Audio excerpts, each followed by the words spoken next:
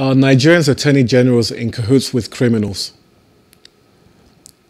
Over the years, we've all read about individuals who were found guilty of stealing large sums of money, or young boys found guilty of stealing monies from abroad. A few weeks later, they've been bailed and nothing more is heard of their cases. Yet petty criminals are arrested and jailed for many years, some without trials. Is it because crime pays more nowadays in Nigeria? And the more you steal, the more you're likely to stay out of jail, because you can basically buy your way out of trouble. Just take the case a few weeks ago regarding 3 former civil servants who were convicted of stealing 450 million naira. The prosecutor felt the best punishment for them would be a 4-year jail term or an option to pay a fine of 2 million naira. Yes, you heard correctly, 2 million naira only. They stole over 450 million from the Nigerian people, and our prosecutors, the people who are meant to defend and look after our interests, thought the best punishment for them would be to pay a fine of 2 million naira. To me, this is a massive miscarriage of justice and a slap in the face of Nigerians and the investigators who had worked hard to bring these thieves to court. But why would the government or the attorney generals, whose office is responsible to jail these criminals, do such a thing?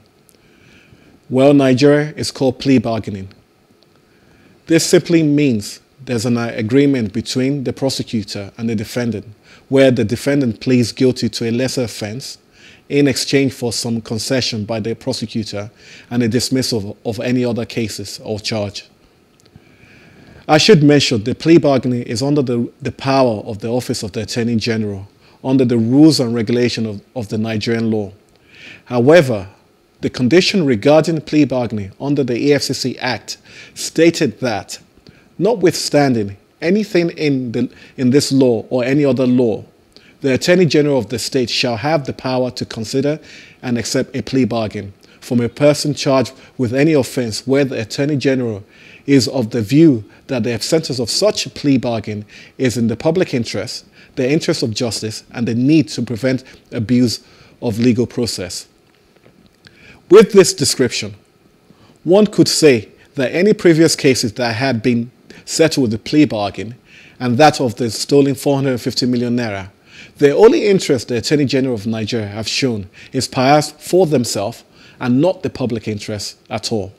I hope these Attorney Generals understand the harm they have caused society by giving such judgments, because they are basically telling Nigerians that crime pays as long as you're ready to share your looted monies. Felix? Crime pays. Nigeria, is it ought to be so? It's actually funny when you see the happenings and the reality in time. And I think what we should also be looking at is who is to be blamed. We see the reality in play now. And there is need for us to wake up as citizens of the country to actually know, be self-aware of what is happening, so that we know how to deal with it. So the likes of the plea bargain, when you look at it, how long has it been in existence? Who plays, who voted it in, and what is the advantage and the disadvantages? We are obviously seeing the disadvantage of the plea bargain. And then how do we resolve it? What's the next stage? Should be our concern. To answer you, plea bargaining started when independence settings came into Nigeria. Some people actually fought against it because they understand the Nigerian mentality, that we were too young to understand and to handle plea bargaining. And in this, in my write-up, we can see how the plea bargaining actually favors the thieves, the criminal, and the Attorney General office, because it doesn't please the public. Basically, what they're basically telling us is like, you can steal and get away with it as long as you share some of the money with us. And it's not just about these 4 civil servants. What about the boys doing the funny business Yahoo abroad?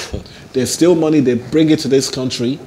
They know that they've known through history, through time, through this plea bargain, that the money they've stolen, if they're ready to do deals with the attorney generals or so, they will let them go, which is sending a wrong image to our people, to our youth.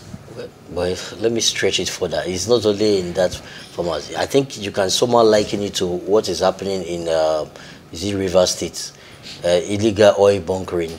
Yes, yeah, it applies to that as well. What do you call it? Sorry, illegal refinery, not oil bunkering itself is illegal. So illegal refinery. Yes. So the same thing. This as NCDC to protect the pipelines, right? Yes. And some of the members or officials of these law enforcement agencies are found wanting. They allow these people to go and steal, and sabotage, and bunker, and then they collect their own. Yeah. Collect their own. It's destroying us, because before plea bargain came into the Nigerian legal system, what the Nigerian government used to do, if you're convicted of being a thief in any way, shape or form, everything is confiscated from you. You're now back to zero and everything. Even if you worked for it legitimately before. Yes. Before you got into the mess of financial scandal, they collect everything. They collect everything and teaches you a lesson. But now the lesson that the legal system is telling Nigerians is, hey, it's okay to steal. As long as you're ready to give us some back, we don't mind. To me, when I heard of that deal before, like, oh, okay, bring some back, you are pardoned. A thief is a thief. Somebody will steal. I think some time ago in Lagos, if it was during lockdown, if I'm not mistaken, or there was a boy that was burnt to death. I don't know if you remember. What did he steal, Gary? Is this some couple of petty criminals will go to he's a child. That's like, and guess what? It's from his mother. Yes, jungle justice. Very poor. If somebody steals food, it's not an indication that the person is hungry. Yeah. And yet we glorify these same thieves that call themselves government. Exactly, and that now brings us back to the insecurity issue and the business interoperability that we've been discussing over time. When we know that there are loopholes, especially promoted by government, and you see people trying to set an example, living by the example of what they can see. And what does that translate to? We are going to be exposed to a lot of insecurity in the country, as against us trying to be mutual to ourselves. Now, I know if I do yahoo, probably I smart play another person in the name of love. I steal money. I have a government policy or a kind of a law that I can hide under. Yes. And I will get away with it. You still keep the money you've stolen. Because I will keep the money I stole, right?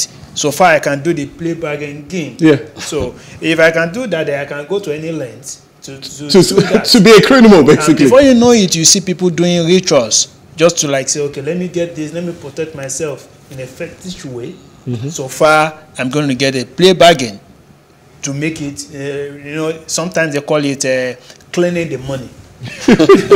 You understand? You are laundering the body. So you just clean the money due to a lot of things actually. I mean, the biggest one for me, sorry to interrupt you, the biggest one for me is like the message that they're sending the police and everything. Because the police will work hard. They know who these criminals are. They'll work hard to have them arrested and charge them to court. And they'll now see the same criminals a few weeks later driving a big car and everything and living their life. And the police will probably think, oh, okay, if I'm going to do this work, instead of these lawyers that I am working for to let them go, let me do a deal with them. I'll have them arrested. I'll say to you, my brother, we know you're a thief. We know you're yahoo. You know you're doing oil bunkering or so. We know you're not meant to have this money. You too, you know it. Instead of me charging you to court or so, I'll forget it. Give me some of my own money. Because the police and the investigator have seen what could happen if they let the case go to court. A prosecutor, an attorney general, will now do a deal with them, and they're probably thinking, instead of this criminal giving them the money, I want the money, which affects society. Yeah. So it's basically saying crime pays. Yes, right. Saying that that's the message. Exactly. It's good to be smart, deviously smart. It's good to cheat the system because it pays you. That's exactly what the government are doing. Yes. They should. I think to solve this problem, I think the government should have a strict policy against corruption in all forms of it. And on the other hand, they should encourage people with the right values. People with the right values should be encouraged and awarded. Yes. You know, totally what agree happens, I said this on this show some time ago, what happens to national award like MON, ON, and all those things? You just give it to any Tom, Dick, or Harry. Yes, I know there are some respectable Nigerians that are having those things. They deserve it. But there are some other persons I think are not deserving it. Yeah. So, Totally agree. we should rebrand our exactly. our Just to support what you said, I think the government should look into policies that are more strict to punish who are guilty of such offenses. Confiscate properties if possible. Yes, it has to be, keep because bargaining. as it's happening at the high level for people who steal a lot, you can see it happening at the micro level as well, where you see somebody stealing phone and is phone of probably 50,000 naira and say, yes, I stole this phone, confess, and you take them to court, and what you see is pay a fine of 10,000. And the case is gone. And you also see... It doesn't make sense. Exactly. Yeah, that's a bargain. And you also see another prosecution where somebody steals an N and is just left in prison without any trials or something. because there is So, no bargain. There is nothing to actually treat. So we're going to try our best to hold the government accountable, whatever we do, whatever they do for us, the policies that are being made. At the same time, we citizens too, we should ensure we do the right thing, enforcing positive values in the society. We thank you for your attention while the program lasted.